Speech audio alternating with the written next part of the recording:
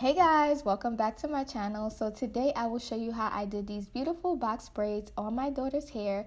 This is the perfect protective hairstyle and she will be wearing this hairstyle throughout the summer.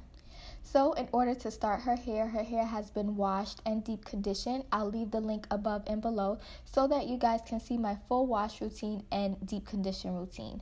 So since her hair is air dry, I'm going ahead and parting it. I am using a rat tail comb. This type of comb is essential for this hairstyle because it is going to give the hair those very neat braids.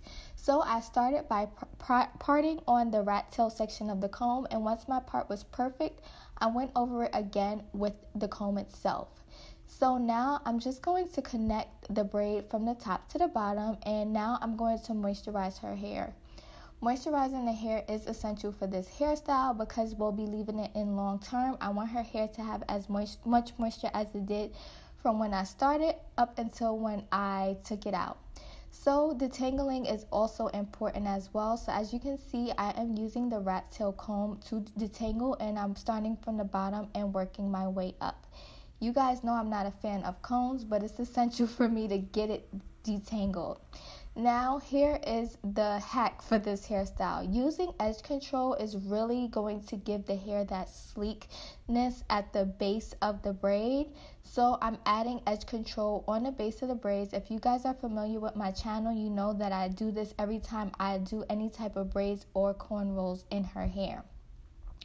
So now I'm just going ahead and I'm braiding my hair. I'm getting a very secure, how do you say that? I'm trying to get it secure at the root of her hair so that her hair, once her hair starts growing, the braids still remain neat.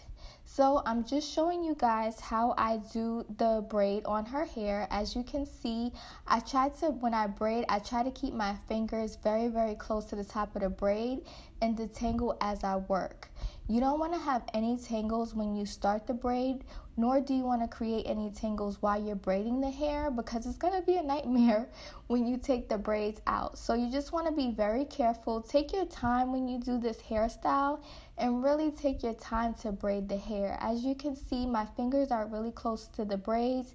I'm adding edge control as I go along. The reason why I add edge control is because it gets the hair very sleek and it stops the frizz while I'm braiding. So the edge control is going to prevent any flyaway hairs, and it's going to prevent a lot of that frizz that you see as the braids get older.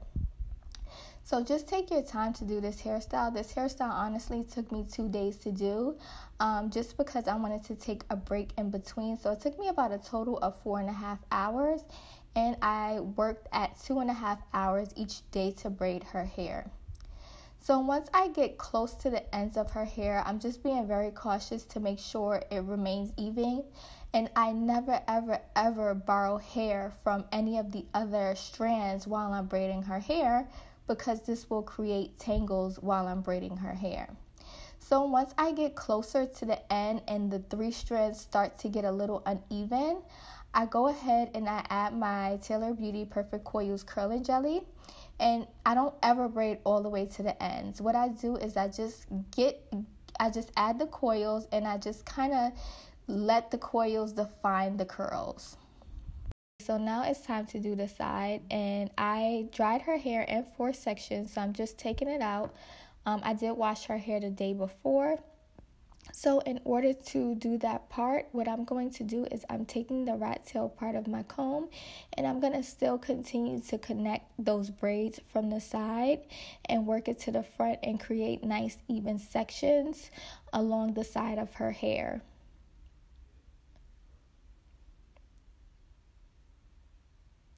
So now I'm going to do that same method that I did before where I went up to connect the part. So just make sure you're taking your time to do these parts, especially if you want it to look nice and neat. If you are beginning, just really, like I said, take your time, and I promise you the more you practice, the better it will get. I don't think I'm great at it, but this method is what really helps me to get really neat parts. So now I'm just going ahead and doing that same method of braiding from the base and really concentrating on getting a nice neat braid using the edge control and just going ahead and braiding from the top to the bottom.